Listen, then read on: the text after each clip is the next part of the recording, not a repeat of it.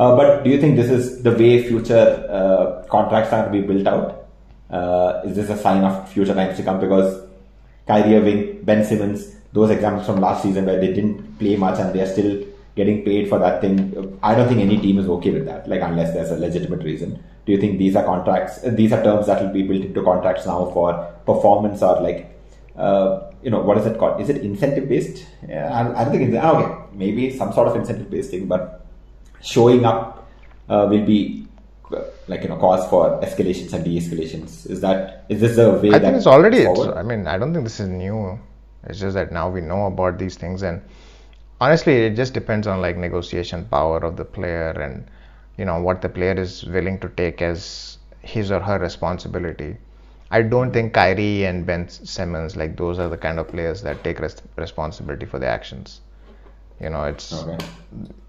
Certain people live in this whole like world of like, okay, whatever we do is right. It doesn't matter like what, and I mean, that's why I was very impressed with this thing with Zion, is because he took responsibility that, okay, if this team is putting their trust in me, I have to give something in return. I don't have to. I don't think if he wanted, he could have said, no, I'm not going to sign this contract.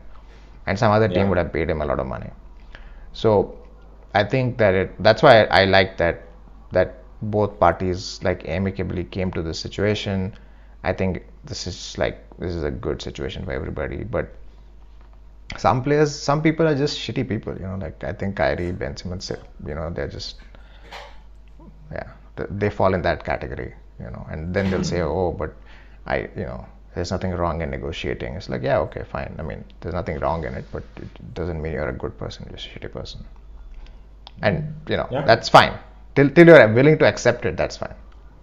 There's nothing wrong with being one as long as you understand that you are one, and that's why the perception around you is that. That's kind of how it should be, I think. Like, see, I mean, if there's a market for Kyrie, he'll make money. If there's no market for Kyrie, he'll not make any money, right? That's just how it is. And for him, I'm just trying to say, like, if just from the de-escalating part, if Nets come to him and say, okay, you know what, we'll re-sign you, but if you need to play these many games, right? And I think knowing Kyrie, he'll just be like, no, why should I? This is like slavery, like he'll bring some like obtruse meaning to it rather than simple like responsibility. This is business, and we are paying you to show up, not to not show up. Yeah. And then once he says that, oh, it's slavery, it's bonded labor, you making me sign contracts, all that stuff, then like, I don't know, it's just,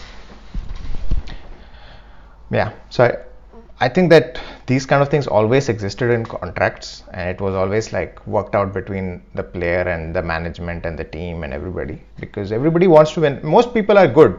There are certain shitty people that make every life shitty for everybody else, but most people are understanding. They're like, okay, fine, it makes sense. You're paying me like $200 million.